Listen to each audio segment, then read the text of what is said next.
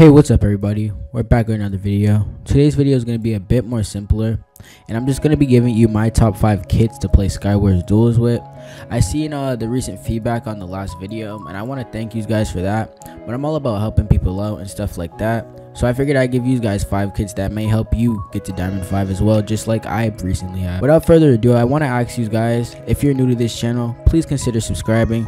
I'm a mellow YouTuber. I feel like the perfect time you should watch my videos is before bed on a weekday. You know, I just make casual, calm content that you can just enjoy and relax to.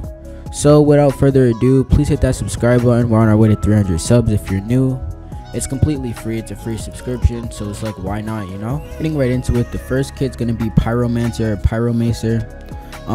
This kit is either diamond or iron or a combination of both, but I'm pretty sure a diamond sword that has fire aspect on it. Now this is good for getting kills and winning the game, because if you're hitting a combo and you got fire aspect, if somebody hits you, because it also comes with fire aspect potions, you're not going to take damage.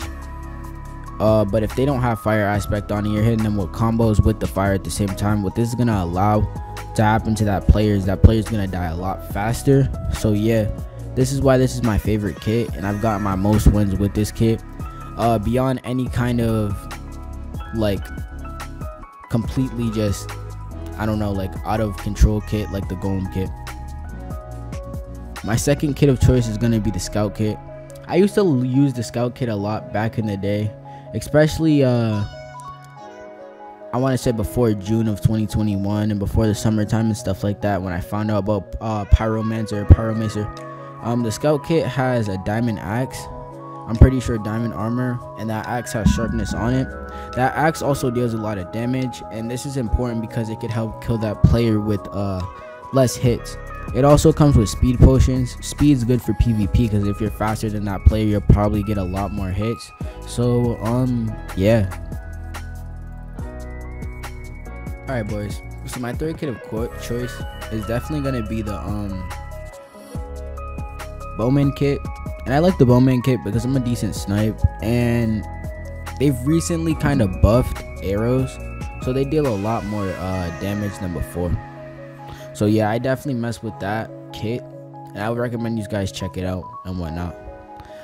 It just comes with bows. I think it comes with basic iron tools and just basic armor, but the tools aren't really useful. It's really all about the bow. I'm not sure what the bows or the bow have on them, but it definitely deals decent damage. If you can get consistent hits, you could easily get that kill, and you might just knock somebody off of a bridge with the kit, hitting somebody with a bow while they're trying to cross over to you. So yeah, I'd recommend checking that kit out for sure.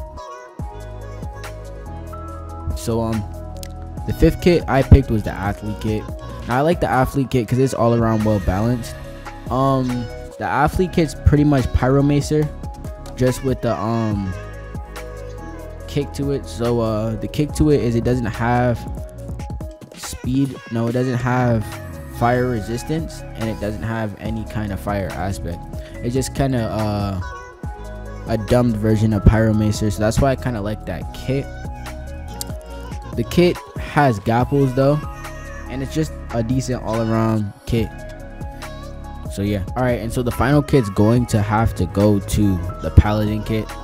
The Paladin kit overall is just a dumbed down version of Scout. It's just iron instead of diamond, and there's no speed to it. There's regeneration instead.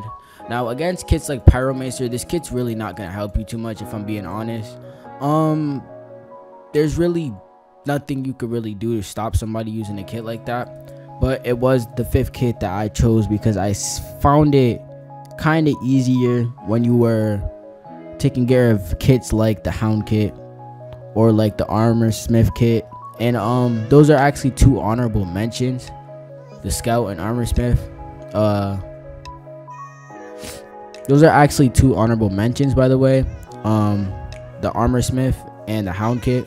Now I didn't pick the Hound kit because obviously you get your Hound, but once again, when it comes to these 5 kits, it's really not going to serve you too much of a purpose unless you're like super good at the game.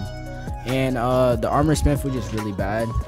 The whole idea is to use an anvil to put some sort of like enhancement on your sword, and it just really doesn't help you out in the long run because the enhancement isn't good enough to allow you to win. So yeah, but thank you guys for watching this video. I hope I was able to help you out, you know, just genuinely giving back some of my knowledge to the community because y'all watched this video. If you're new to this channel, consider hitting that subscribe button. We're on the road to 300 subs. And if you're old to this channel, or you know you've been here, consider sharing this content to a friend or a family member. I'm really trying to run it up, and if you really genuinely enjoy my personality and like me as a person, just hit that subscribe button because it helps me and it inspires me to keep on making more content.